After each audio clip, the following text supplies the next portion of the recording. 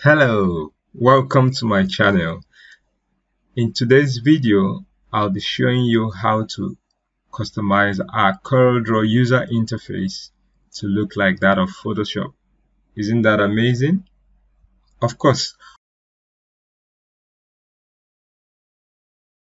one of our subscribers who watched our tutorial said this was done in Photoshop.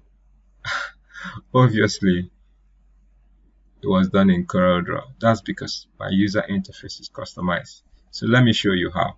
When you launch your CorelDRAW, this is what we have.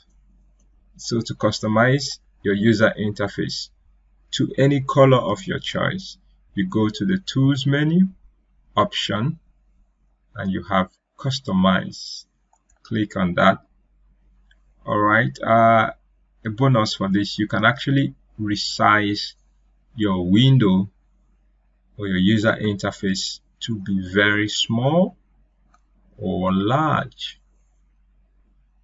Voila. Okay, so by default it's on 100%, and we'll leave it at that. So onto the main thing I want to show you today, that's the color.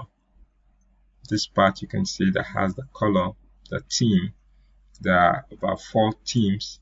We have the light, which is the default setting, and we have the medium, we have the dark, and we have the black. Isn't that amazing? Like I said, you can actually change this color, choose any color of your choice. You can customize this to be any color of your choice.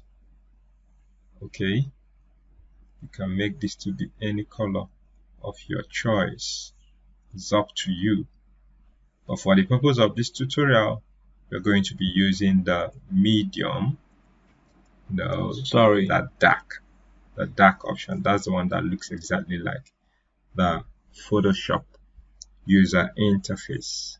So this is it. Just click on OK, and we are done right now. So you can see, if I turn on, check all my menus and tab, you just see that everything.